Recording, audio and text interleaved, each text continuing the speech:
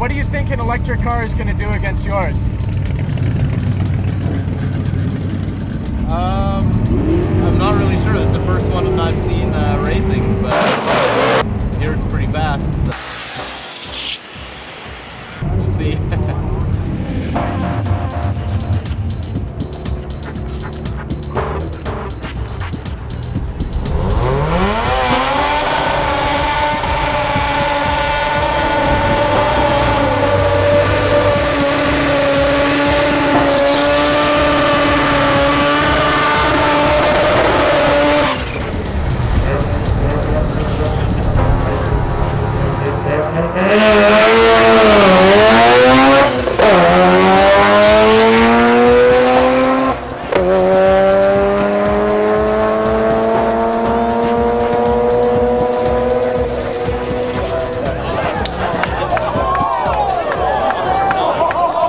The guy got a little too close to us.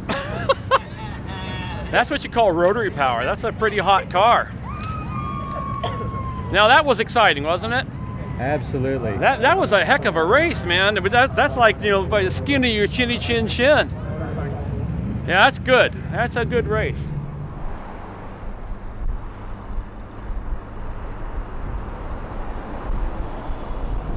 This car and I have been close friends for 27 years. This car was converted in 1980 to electric power, and since 1980 it has not used one drop of gas, one drop of oil, one drop of antifreeze, hasn't had any filter changes, hasn't had any exhaust work because there is no exhaust system. This car has been totally maintenance free, other than a couple battery pack changes over 27 years, which were minimal cost. And every day you start it up and this is what you get.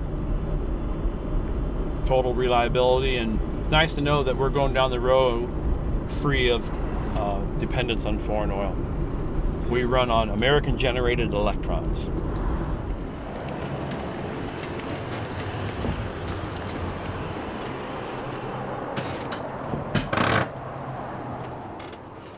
You know, a lot of people want to know if it's a big deal to plug an electric car in as opposed to driving to a gas station. And I always tell them, yeah, you know, it's a really big deal. I don't know if this is going to be too hard for somebody, but you know, I just drive home and I plug it in. And that's really tough. And now we're sipping clean electricity from hydroelectric dams here on the Columbia River. No air pollution, and I don't have to go to the gas station.